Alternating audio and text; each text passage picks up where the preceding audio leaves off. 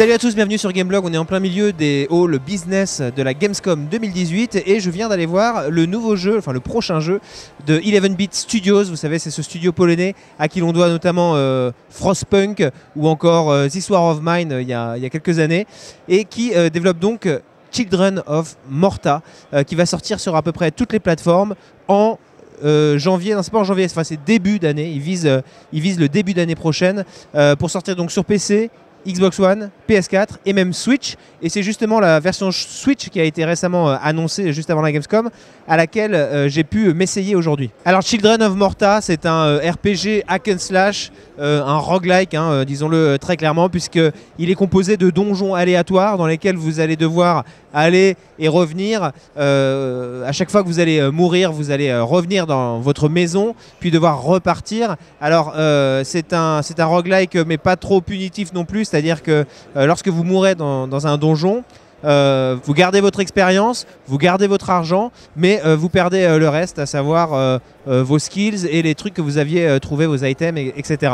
Alors dans cet univers en pixel art assez sympathique, je sais pas, c'est pas dingo mais c'est assez sympatoche.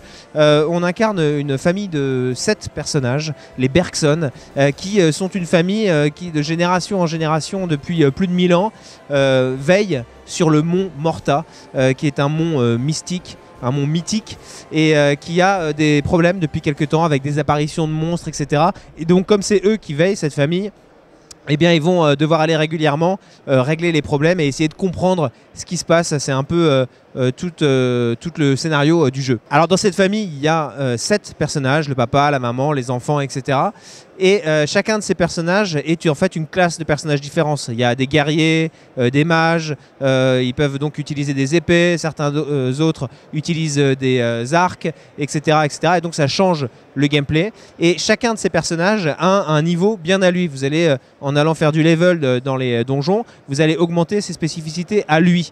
Mais vous allez également gagner de l'argent qui va vous permettre, une fois de retour dans votre maison, qui est en fait le hub central du jeu, eh bien vous allez pouvoir augmenter les stats de toute la famille. C'est-à-dire que il ne faut pas forcément rester bloqué sur un personnage, surtout que chacun des personnages a des spécificités qui peuvent être plus ou moins utiles selon les donjons.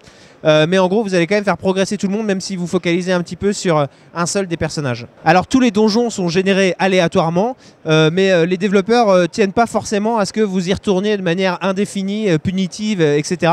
Donc, en gros, le monde est divisé le jeu est divisé en 6 mondes, 6 types de donjons différents, et chacun d'entre eux peut avoir plusieurs donjons en son sein.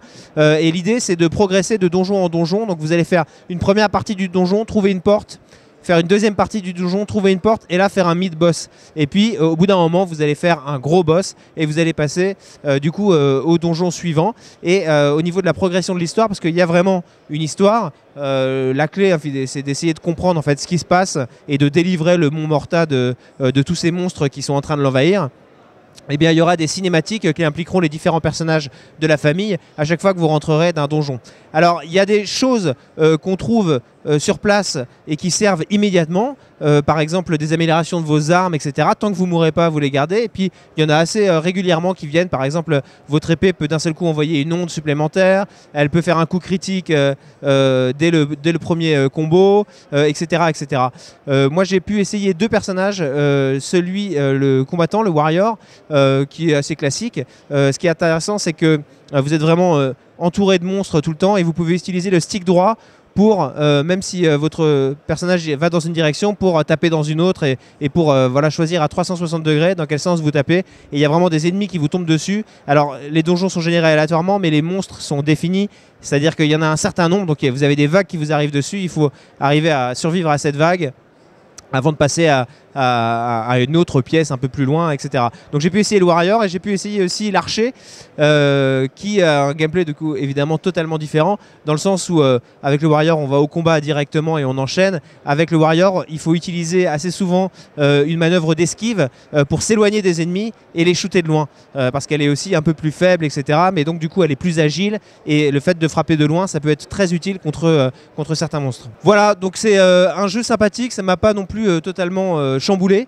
À voir avec une expérience un peu plus longue parce que là, sur un salon, j'étais sur un coin de table avec une Switch, j'avais à peine le son, etc. Et c'était une démo qui a duré un petit quart d'heure, donc c'est assez difficile de se faire une idée précise. Dans tous les cas, c'est un studio assez talentueux d'une manière générale, donc on verra assez tôt avec peut-être une preview et sinon un test en début d'année prochaine. Dans tous les cas, voilà, ça s'annonce plutôt pas mal et je peux pas vous en dire beaucoup plus pour l'instant, mais au moins vous savez à quoi vous avez affaire.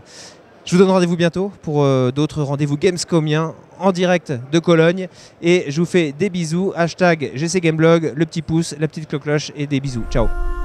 Children of Morta.